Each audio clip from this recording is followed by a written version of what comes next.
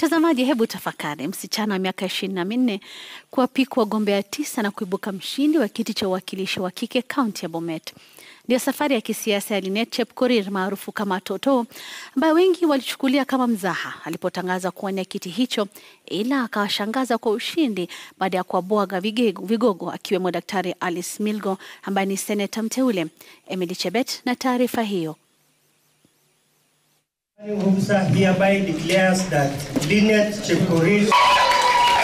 Ni ndoto iliyoanza katika mtandao wa kijamii wa WhatsApp. Na hii leo ndoto hii imetimia kwa Linet Chepkorir maarufu Toto, ambaye sasa ni mwakilishi wa kike kaunti ya Bomet. Linet mwenye miaka 24 aligonga vichwa vya habari wakati wa uteuzi wa chama cha UDA, wengi wakijiuliza ni vipi ataweza kampeni za kaunti ya Bomet ikizingatiwa ametoka katika familia isiyo ya kisiasa. I went to Kapsimbiri Primary School. From there I joined Kapsimbiri High School for 1. Then from 2, 3 and 4 I shifted to a certain school in Tiwa, that is in Longiza. After Form 4 I joined Tharaka University College and I graduated last year having pursued procurement. Kuna group ingine tuliform ya ward yetu inaitwa America Ward Forum. So watu wakaanza kumuita women rep. Juu yeye alikuwa among the few ladies walikuwa kwa hiyo group. Kulingana na familia yake, wakati Linet aliwaarifu kuwa angejitosa katika ulingo wa siasa, wengi wao walidhani ni mzaha. Siku moja tukaenda kwa masisi mahali. MC akasema wote wanataka women rep. Wanataka aspirant wote kuja hapa mbele. Nikaona mtoto wangu anaenda mbele.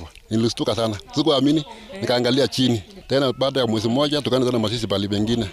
Aspirant wakuja mbele, tena nikaona anaenda mbele. Anataka kiti ya women rep wa Bomet County. Sasa jioni siku hiyo nikamuita. Uko serious? Anasema niko serious kabisa. Nikamwambia endelea. Hata sisi hatukuwa tunaamini kwa sababu tulikuwa naona kama mdogo hata ana pesa kutumia. Sasa tulikuwa tunamwambia asiombe hii nafasi, lakini hatukujua this was from God.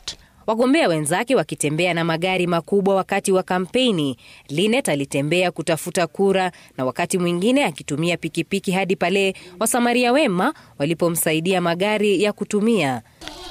This one I was given by my grandmother. Okay.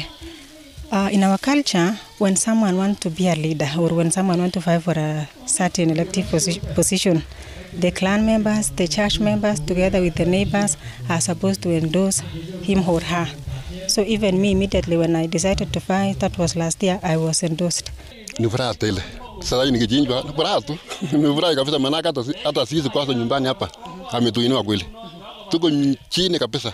Toto ako na uwezo kwa sababu yenyewe ni mdogo, lakini akili yake ni kubwa kushinda hiyo mwili wake. So hiyo ni kidogo, tunataka aongoze Kenya mzima. Kulingana na Linet, kufanikiwa kwake ni bidii pamoja na kushikiliwa na familia, marafiki, kanisa na wananchi waliokubaliana na azma yake ya kuongoza. Katika ile azma yake ya kutaka kuwa kiongozi, anasema kwamba tangu utotoni mwake ni jambo ambalo ametaka kulitekeleza, kuongoza jamii kutoka kaunti hii ya Bomet.